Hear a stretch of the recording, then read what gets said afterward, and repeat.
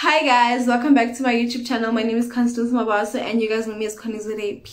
Okay, as you guys can see by the title of this video, it is a varsity meal with Connieza. I'm gonna be making pilchard tortillas,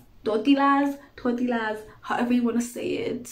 That, okay, basically tin fish inside a wrap. So I'm gonna be making that. I'm sorry for coming to you guys looking this crusty and in my gown and looking like a Chinese what, but it's still morning. Okay, it's kind of like 12 o'clock right now, going towards 1, so the food is gonna be brunch for me.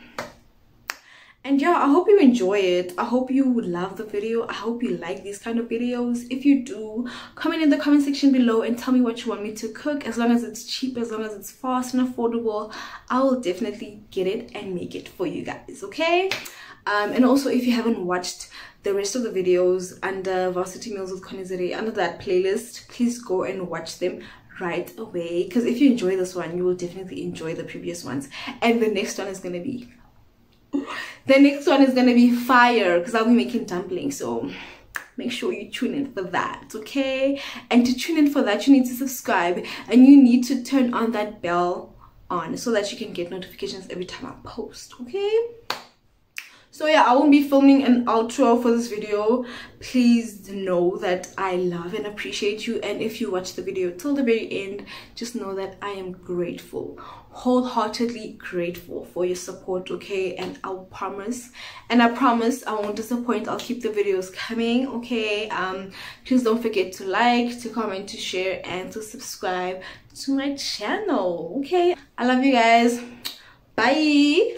Okay guys, so you're gonna need bacon, snack tortillas. I got these from Checkers. You're gonna need lettuce, toothpicks there, pilchards, this is the main thing, oil, onions, aromat, mayonnaise, barbecue seasoning, 6-gun seasoning, tomatoes, and cheese. Okay guys, here's a free tip that no one asked for. Put your lettuce in cold salt water so that the bacteria that's left on the lettuce after washing it can go down and disintegrate with the water, the salt actually. So yeah, leave it like this, and I think it makes it more crispier, if that's even a word, but yeah.